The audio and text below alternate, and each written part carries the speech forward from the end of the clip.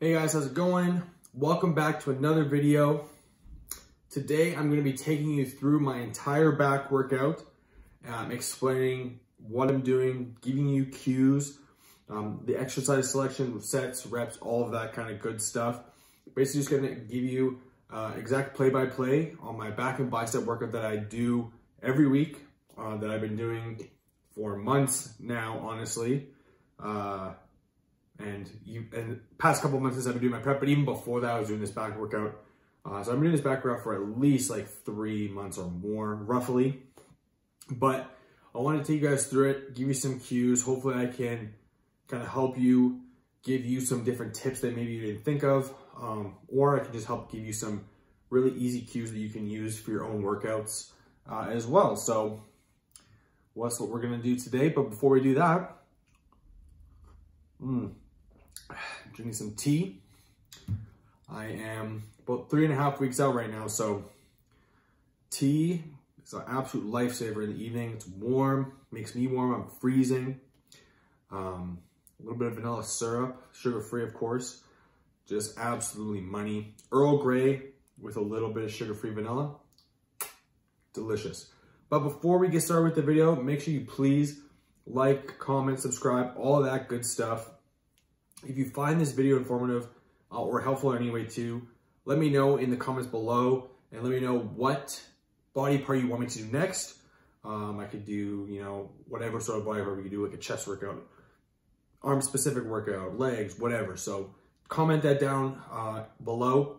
But the reason I'm off to the side is because I'm going to put the workout clips and stuff on the side here. So I'm just going to take you through each workout, as it were.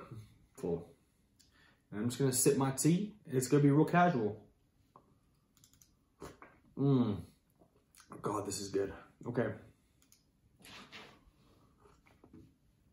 So exercise number one, is gonna be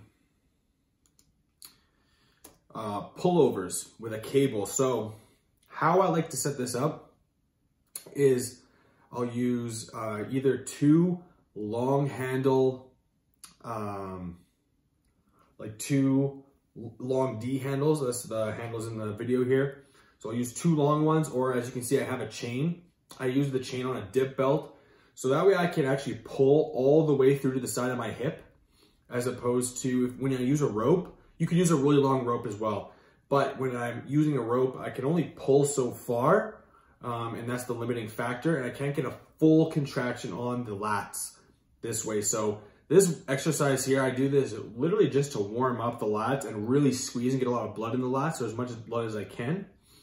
So how we like to go about this, and I'll show you a different angle here as well, is when we're setting this up, the reason I like to use the D handles is because I can put all the pressure on the bottom part of my hand there. I'm not using my forearms at all. It takes them completely out of the exercise, but I'm able to lengthen and shorten my lats fully in this particular setup, essentially. So basically what we want to think about here is locking down that scapula before we start, and then driving through the elbows, and think about pulling from the elbow and just basically pulling that along the side of your body is going to be the best cue I can really give you in terms of this exercise.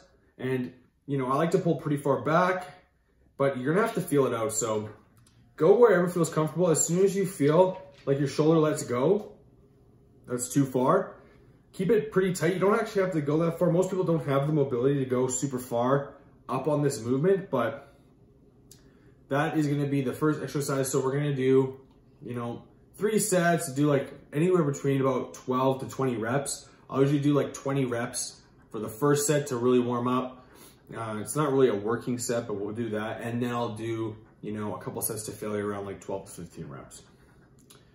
So moving on, the next exercise, and this is the only one of the things that I have changed about my workout split most recently, is that this particular exercise is I'm doing it double arm now, where I would normally do this single arm. But I just find with this particular machine, double arm works a little bit better. And with double arm, I find that I'm able to maintain my strength a little bit better. So we're using the Nautilus pull down. You've maybe seen this machine quite a bit. It's getting very popular in the industry right now for back and building big lats. It's an amazing machine. I really like the unilateral one of this. This one is not unilateral, you can, but the arms do move together. So hence why I've been doing a double arm most recently. But that being said, let's go through the kind of arm path that we're going to use here. So we're going to be starting with this pull down variation, and I find that this gives me amazing contraction in my lats. But again, I'm not letting my shoulder roll up or get out of place. It's always locked in, and I'm pulling down through my elbows, keeping the elbow tighter to the body. One of the functions of the lat is adduction. So bringing your arm towards the body is one of the functions of the lat. So having your arms actually closer together in a neutral grip, I find is one of the best ways to work the lats, especially if you do have a hard time connecting with your lats. So if you have a really hard time connecting, try unilateral, but in general, I would say try more movements with a neutral grip and having your arm a little bit closer to your body. And you should feel a really good contraction. I find if you're gonna do this unilaterally, you can really almost like side bend into it at the very bottom and really get a good contraction in the lower portion of the lat. This whole back workout is really designed to target my lats specifically. I'm trying to build a lot more width in my back and thicker, wider lats. For me, the thickness of my back, especially like my upper back, rhomboids, all that kind of stuff, traps are quite decently developed at the moment. And for the time being, the main focal point for me has just been the lats over the last few months. So I do one row in this workout, which we'll get to in a second. So moving on, this is our one row. We have the classic chest supported T-bar row. Now, another thing I will mention is that I do almost no hip hinge rowing movements of any kind or anything where my lower body is supporting my upper body for a row. It takes out the momentum when your chest is supported. You're using your back muscles to contract all the way through, and you're gonna end up, you know, sacrificing a little bit of like quote unquote weight on the bar or strength, but realistically you're building a lot stronger of back muscles. And in the long term, you're gonna have a well more developed back in my opinion. And you're also probably gonna gain a lot more strength through the back as well. But I've noticed a huge difference just in my back development from switching from everything to being either chest supported or what have you. So pull downs, chest supported rowing movements. Right now, this is the only row I'm doing, but everything that I do normally do is chest supported. So no spinal loading of any kind on my back days. And I find that also really helps with my recovery from workout to workout. So this guy here is gonna be one of our more intense exercises for the workout. So we're gonna be doing one top set, around like 8 to 10 reps, one back off set with a little bit higher reps. And then we're gonna do the start with that back off set weight and work into a drop set. So I'm doing 3 plates here. And then for my second set, I dropped it down to 2.5 plates. And then for the third set, we started with 2.5 plates, did 2 plates, and then did 1 plate, and just did a whole burnout set on there. Okay, so last back exercise. You don't need a lot of exercises, guys. Make the workout intense. You want to focus on making each exercise count, and each exercise and each movement needs to have some sort of intent behind it. Every exercise that I'm selecting has a specific intent behind it. So I'm not just throwing in exercises for extra fluff or volume. Every exercise has a purpose, and there's an intention of exactly what I'm trying to do with my physique when I'm doing these exercises. So last exercise is gonna be a close grip reverse pull down. Again, as you can kind of catch a theme here, I like to keep my arms really close to the body and either a neutral grip or I don't mind an underhand position. This is the mag grip, so these are really nice on the back. I find that you can get a really good contraction with these. And also notice I'm not swinging a whole lot. We're swinging a little bit closer to the end of the set as it gets a little bit harder. But really I'm just trying to squeeze my back as much as possible. And I do lean back just slightly as I get to the very bottom of the pull there.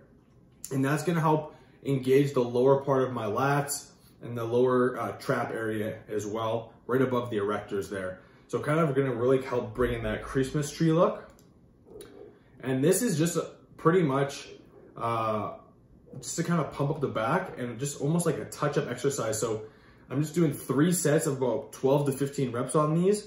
No intensity sets or anything like that. This is kind of just almost like my burnout exercise. And I don't mind if the form gets a little bit loose at the last couple reps here. Try and keep it as tight as you can, but having a little bit loose form, you're just really trying to burn out that back on this exercise here. Okay, so then we have 2 bicep exercises. All right, so the first bicep exercise we're gonna be doing here is a dumbbell hammer curl. Nothing fancy here, 3 sets of 12 to 15 reps, and we're really just trying to maintain as much arm size as we can. This is just a touch up on my biceps, just for a little bit of extra frequency and volume for the entire week, because I do have an arm day later on in the week where I'll hit my biceps and triceps on the same day. But here, biggest thing, try not to swing too much. I like to lean to the side that I'm curling as well to get that good contraction. And I don't like to lean back either and use my back to lift it. I like to lean into it more so than lean back. Lean into the arm that you're curling with and really try and get as much contraction on that bicep as you can. And then the last exercise is gonna be a preacher curl. Normally I would do an easy bar curl, wasn't able to, all the cables were being used, so we just opted for the preacher curl, excuse me. But again, 3 sets, 12 to 15 reps, nothing fancy here. We're just trying to get a contraction at the top of the exercise here and squeeze the bicep as much as we can. And that's pretty much it. The biggest thing for a preacher curl that you wanna make sure you're doing is don't get yourself too far into the seat where it's like into your armpit, but don't sit up too high where your elbow isn't touching the pad. You wanna get as much of your tricep on the pad as possible while being able to freely move the bicep while keeping the tricep on the pad so you can maximize the contraction that you're getting on your biceps. So that being said, that is the whole workout. Nothing too crazy. I like to keep things very simple and just progressively get stronger, more reps, more weight as time goes on. If I stall with an exercise, we'll just swap it out for something similar. But if you like this, give it a try. It's a super easy workout to follow. And again, I'll put the sets and reps and everything on here as well, but give it a try. If you liked the video, make sure you like, subscribe. We are closing in on 100 subscribers and we're gonna do a big giveaway once we hit that mark. So make sure you subscribe, share this video with your friends, and I really appreciate everyone that's been watching and supporting the channel so far, and we'll see you in the next one.